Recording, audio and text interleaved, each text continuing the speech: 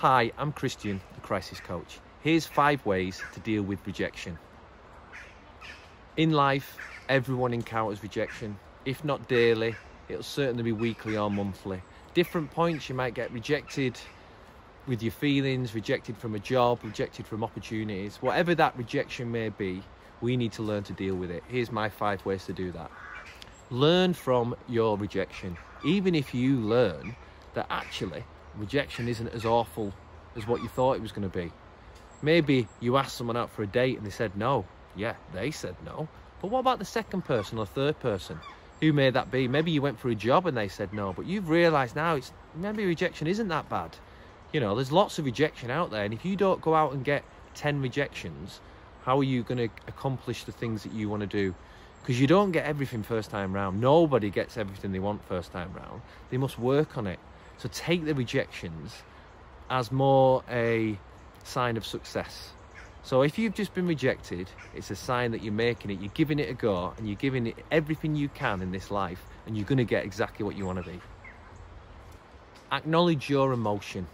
If you don't acknowledge the emotion of the event of the rejection, you're never going to deal with it. So ride it out. There's no point in hiding away. Rejection it's a feeling of loss inside yourself. Accept that you're getting that feeling. You're no different to any other human being. It's normal to feel angry, upset, lost, all them things. It's normal. You've got to ride them out. To get through it, you must erode the emotion. So if you suppress that emotion, you'll never get over the actual rejection. Have a look at the situation and try and learn from it rather than letting it defeat you. Focus on what you already have in your life. Whenever things go bad, we forget that of all the good things that we have got. Your life, you've got good hobbies, good people around, your family, friends, maybe a good job, good place to live, nice area. Whatever it may be, when you start appreciating gratitude of the situation, you can start sending your brain again, because as soon as you start thinking of the positive things you've got, you're dealing with this rejection, it's really sad, it's horrible, it always is.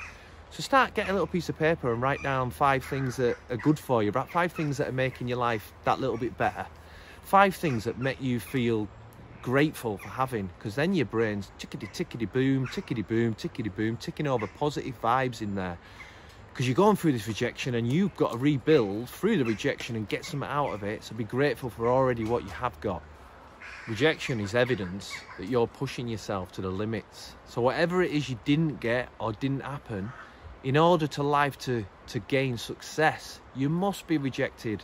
So I look back on all my rejections and I think they were all building me up, and each part I went to my next successes. So remember that it's these rejections that you think now are breaking you and the worst thing in the world, but they're actually possibly leading to something that was meant to happen. The universe always has your back, and it might have something else ready for you to go into, and this might be something less of the damning thing that you think it is, and more of an opportunity waiting to happen. Don't be thinking it's all about you. If you've been rejected by a partner, how do you know what's going on with them? How do you know what went on with their past? And it's got nothing to do with you, and it's maybe their circumstances. It's not necessarily all about you. Things, you know, we've just gone through a lockdown in the UK, and everyone had a little bit of a feeling of rejection because of the loss. We were all at loss. We felt rejected in life by life itself, but we were all going through it together. Remember, it's not always about you personally, but it is about you personally to get through this and come out of it on top. Refuse to let the rejection define you. One person's opinion or one person's thoughts are just that, one person's thoughts.